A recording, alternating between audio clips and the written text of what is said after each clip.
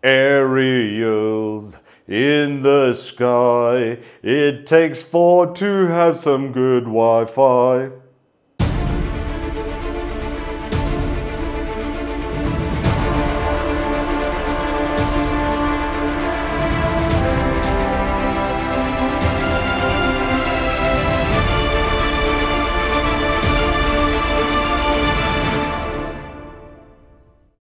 Good afternoon and welcome to Turbo Tortoise Tech. If you're new here, I'm Reese of the 4-piece variety or WookiE XXXL. In front of me is a really good bang for buck Wi-Fi 6 router.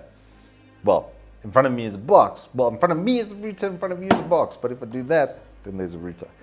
So let's go through the physical setup of the router and what TP-Link is doing over here. So it's very standard, very everyday setup that we're used to. You've got 4 RJ45 LAN ports on the back, the WAN port in as well, which can also be used from another router, which I've just played around with a little bit this morning. Next to that is a power button, and next to that is the power connection, and that runs off 12 volts and 1 amp, which is fantastic because they're dime a dozen, and this connector is also literally dime a dozen. I've seen it on everything from rechargeable screwdrivers to, well, routers. So it's going to be very easy to replace your adapter if you do need to, which I like a lot. Then on the far left, we have the WPS and Wi-Fi button, and then we have the little reset port, which you normally need to reach with a pen or something to that effect. And you can often tell a lot about a person by what they choose to press their reset button with. Flanking all of that, all the 4 aerials you see over here for your good old Nemo, and then around the front we do have power indicator, 2.4 gigahertz and the 5 gigahertz Wi-Fi indicator, the internet light indicator, the LAN indicator, and then the firewall indicator next to that, or security indicator of some description. I'm not too sure what that connects to or how it connects to, but it's there. Now I do quite like this compared to my C80 for the fact that they've put the LAN ports all in the middle like that. It's much better than when they were amongst the other aerials and stuff. It made it a little bit clumsy, but it is bigger, obviously, quite a lot longer. But once again, there are 2 mounting ports on the bottom over here. So if you want to mount it on your wall and just slide it off and on and off of Hilti nails, then you will be able to do that. The only criticism I have for this setup right now is that this mirror finish is kind of horrible if you want to keep it looking clean. I've scratched its face off with a microfiber cloth. It wasn't even just a random cloth. I have a microfiber cloth and a microfiber duster for the studio, literally. And just doing that was enough to scratch the top of it because I've got a couple fingerprints on that mirror finish. It does look nice, but is it functional? It's not fantastic. But nobody buys a router to look at the thing. We all buy a router to give us internet and control over our network. So I'm going to now jump over to the PC to answer the Kellogg's question of what's in a box. Alrighty, so when you first log in, you're going to be greeted by the screen in front of you over here. I've already done all of this, so I'm just going to basically click next. You can set your connection type, then you can change your MAC address. If you want to, you can clone another device's MAC address, which is kind of sick. It's actually got quite a lot of features, this router. Smart Connect is not something that I actually like. I disable this so that they can be set up, or they do broadcast separately, because it will then decide what's best for your device and stuff, and it can create some latency. I have had experience with this. And then it does a connection test, even when it's been connected, and I'm redoing this again. And then when it's done having a solid FAF, then you'll see this screen over here where you can see your network details and all of that lovely stuff. By the way, length always beats complexity. This is better than your complex uppercase, lowercase, downcase, etc. password, just so you're clear. But then you get a cloud service link, which is kind of cool, but also somewhat invasive. So I say no, we don't touch that. But let's get into the meat and potatoes. Let's go straight over here to advanced. Or actually, these were just the settings that we've already done. So yeah, straight into advanced over here. So status is nice because you can see everything that is set up and what your connection rate is and what kind of setup it is, etc. The internet tab is literally just for your settings for this router. You can release it and renew as well. This might look interesting to you because it's basically going through my other router. So you can do that, which is quite nice to it. And then basically what will happen is it'll take the internet from the other router, but then isolate this network so that it's not connected to the other network, which is quite a nice thing. But then you can daisy chain them all together as well, because it's got a setting for that as well, which is kind of cool. Your LAN, which is a normal IP address for the router itself, and then your VLAN, which you can set up for different like ISP settings and that kind of stuff. It can facilitate quite a lot, this router. The DHCP server is what gives other devices on the network IP addresses, so you can obviously edit this, and you can look at your DHCP client list, which at the bottom over there you can see is WookiE-PC. That's me. Dynamic DNS, this is really to connect to the network with a domain name. More so than anything else, it is a bit of an advanced feature that most of the time would only be used for home offices and that kind of stuff, but the function is actually there, which is quite nice. And then the routing tab just shows the active routers and the gateways and all of that sort of stuff, which is quite nice. TP-Link ID, now this is connected for the phone. This is if you want to do your phone monitoring and setup and connection, then you will need to sign up with this. But if we go into the wireless tab, for instance, you can see there's a considerable amount of settings over there, and the best is guest network as well, which I absolutely love to have. And you can see you can give access to your local network or have it completely encapsulated in its own environment, which is honestly the best. The wireless schedule, from what I can see, is to turn it on and off, which is cool, but the parental control actually does a better job of that. Then the WPS has actually got a couple of different ways to connect. You can use the pin from the device inside of this actual monitor setup over here. You can search for it by clicking start over here, and then it'll activate the WPS for 2 minutes for other WPS devices to connect, or you can just press that WPS button that I showed you earlier on the back of the router, and then it'll connect from there. It's got all of these functions. I'm just showing you the page because I have no idea what any of this is. Now, as far as port forwarding and stuff goes, it does have the facility to do it. You can change different service names and the device IP address and which protocols, etc., per IP, which is quite nice to do. Triggering as well. I don't know anything about this, to be honest. UPnP, it's a thing that does stuff.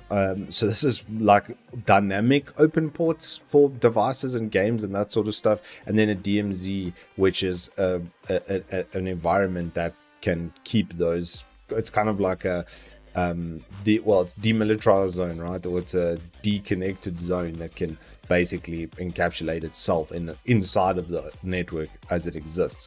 But let's get to something a bit simpler and more appealing for home users. The first thing being these parental controls. Now, if I go add over here, you can set the profile name. So let's just call this one test, for instance, and then we can add devices right from the device list. So whatever's connected to the Wi-Fi, if it was my phone or something like that, then I could then select that device and then go add, right? And the nice thing now, okay, profile name is there. If I go next, then you'll see you can create rules and different custom settings, right? So if, for instance, I wanted to ban, say, access to Facebook, for instance, I would literally just do that, and then it's added there. And then you could do that for every single website or keyword. You can put in whole web page sites as well, like this.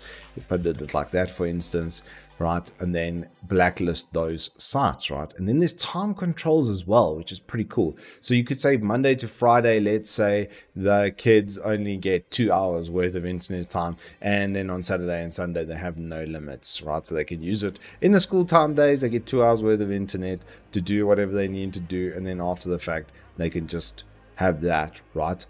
Okay, so you gotta do each block individually, right? But then you could say for like these blocks over here and like these blocks over there, or you can drag and select, which is kind of nice, right? So let's say save, and then those will be the times that they have, right?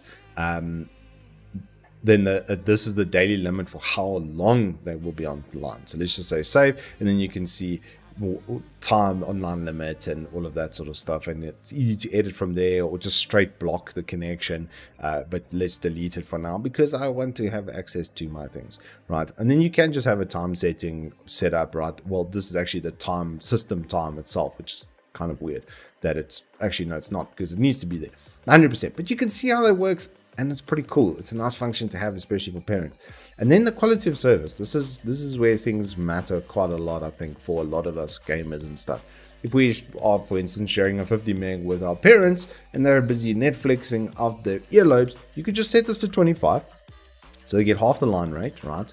And it's so seamless. As I click save, it's already done. And I've already set up a test here where I was doing the 10 meg, and this was the scores that it came out with. But let's go again with this, and I'm pretty sure it's going to go into like the mid-20s here again. So it'll be slightly under the quoted over there, but you can see it actually works pretty damn well. And now if I go and unlimit this sucker and just take this off entirely, right? Then you should see the upload go absolutely moggy back to my full line speed of 200 megabits per second. Not that I ever get it, because Access's first hop goes to AfriWorst. Literally the worst ISP in South Africa. Boycott them at every point in turn you can, trust me. But back to the router, quality of service handling works absolutely no problems. It's got its nice security setup as well, where it's got a built-in firewall and stuff, and you can limit pings and access control as well to it. Which devices and stuff will have access to which specific devices, IP and MAC binding, which is always nice, and then application layer gateway, which is going to be for very advanced sort of stuff. It's got a VPN server as well with OpenVPN that you can set up as in the router, which is kind of cool to have, and then more settings for those VPN connections and on the rest of it. IPv6, I have no idea how this works or anything like that, so I'm just going to show you the functions and features that are on this page. Then we have the Smart Life Assistance area, which is really TP-Link routing for Alexa, which is kind of cool. So Alexa can control your router and can optimize your traffic as you need to. I wish I had an Alexa to test, but I don't really feel like inviting, Skynet into my house. Lastly, we have the one mesh system where the TP-Link devices can work together to hand over between the range extenders and all of the various routers and stuff you have. So this can be set up in access point mode and then just repeat the other router's network effectively.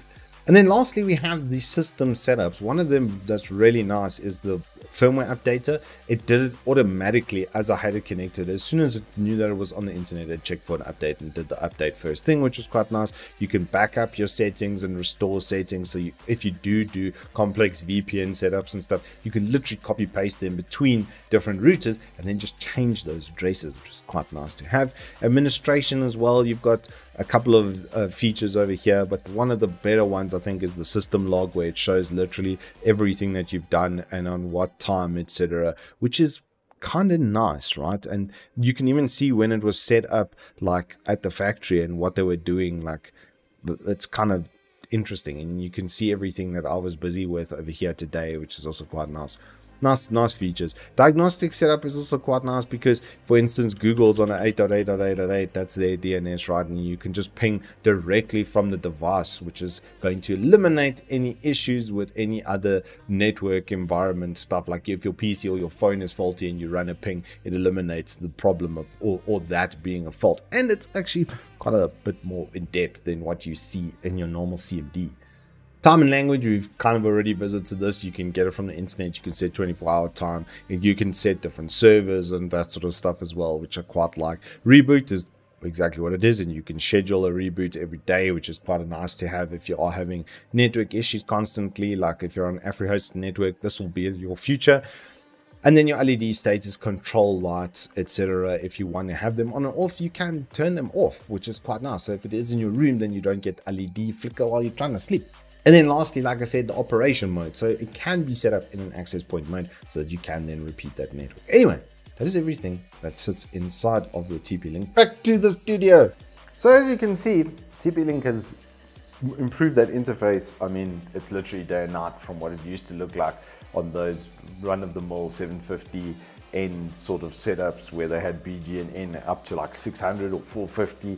Like, those were horrible. They looked like they were made in a gimped Windows XP that had a bit of Linux kernel thrown up on it. This is so much better, and the fact that you can now connect it to your mobile device and manage it from there, and all of the parental controls and quality of service handling, much better. Anyway, that is all I have for you in this review. If you have enjoyed it, please do hit us up with a like and subscribe, and I'll see you on the flip side.